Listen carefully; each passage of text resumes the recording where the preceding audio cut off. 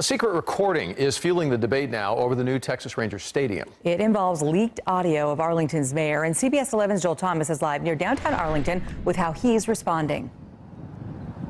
Yeah, and the recording is of the mayor talking to a community group. And as you're about to hear, he's frustrated that what he calls a small vocal group seems to be hijacking the election for a new ballpark. A lot of these people are working so hard, they don't have the facts right. And either that or they do not have the intelligence there to be able to translate that we're investing money in the entertainment district to make money.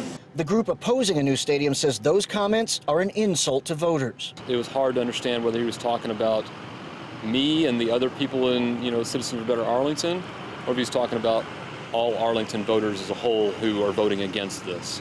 Well, that's totally misconstrued, and in fact, that is not the case. It was really specifically discussing a very small group of people.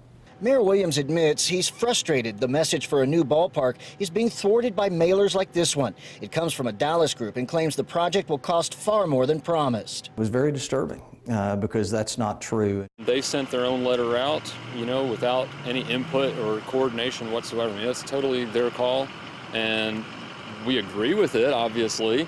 The recording also has a dire warning from the mayor about the future of the Rangers in Arlington if voters turn down a new ballpark. The alternative is I'm going to be in there begging the Rangers. That's it. But I don't know if it'll work because there will be blood in the water. Sharks, all of these cities are going to be coming in. Well, Arlington didn't do it, so we're going to do it. It reminds you so much of how Dallas blew it on the Cowboys.